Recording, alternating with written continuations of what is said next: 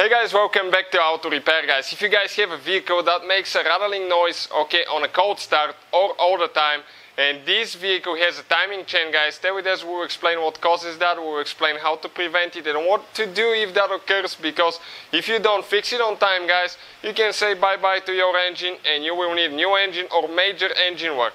So, stay with us guys. Every vehicle we get at the shop, as you know guys, we'll be making at least 200 videos because our mission guys is to save you as much money as we can. So please guys, subscribe to the channel, like the video and drop a comment below guys in appreciation for all the work we do. So let's start on it now. So if you guys have, okay, a timing chain driven engine guys, and this is your timing chain, let us explain what causes that rattle now guys. Okay, stay with us because there is at least 3 reasons that can cause that.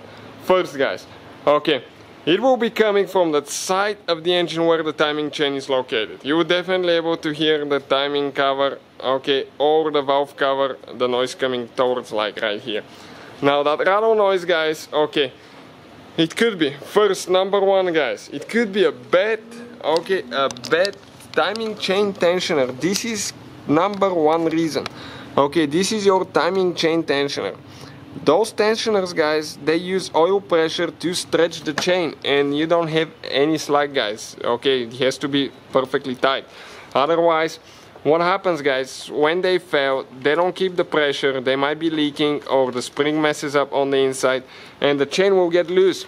Okay, and when that chain get loose, stay with us, we'll show you guys what happens. So, okay, let us show you now right here. When the chain get loose guys, okay, right here, this is your valve cover.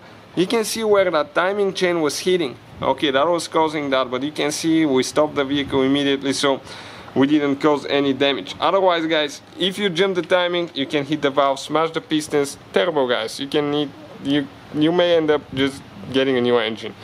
This is a timing chain tensioner guys. And another thing guys, okay, they have a very small hole where the oil passage is. And if that hole guys get plugged up sometimes from oil deposits and all that stuff, it can guys cause, okay, for it to starve, not to get enough oil, not to get enough pressure, and as a result guys, it will loosen the timing chain. Sometimes they even leak, and as a result they will lose the pressure and the chain will start rattling guys. We had another car and we fixed it immediately guys, and there was no problems.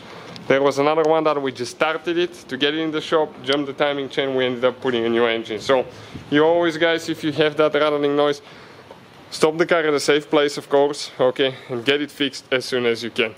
Now another thing guys, the timing chain over time, especially the newer vehicles, they don't use heavy duty chains like they used to back in the day, so timing chains are not as strong as they used to be, and people will think that it's a lifetime deal. No, it's not.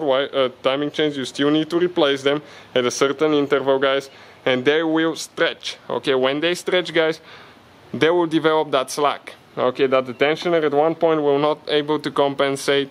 Okay, and that slack will end up, okay, getting the chain loose, okay, hit the timing cover again.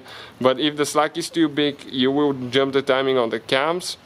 Okay, and you will end up guys smashing the valves again and needing a new engine. Another thing guys, when you replace the stretch chain, always replace the camshaft gears and the crankshaft gear as well. Get the whole kit, not just the chain itself, because if you put a brand new chain on stretched camshafts, what will happen? It will stretch the new chain in no time again. So you don't want that to happen guys. If you're doing that job, it's a complicated job, just do it right the first time. So hopefully guys the video will be helpful to some of you having problems with your engine rattling. Hopefully it will save you some headache guys, give you an idea what to do. Please guys subscribe to the channel for more videos, hit that like button and see you guys next time.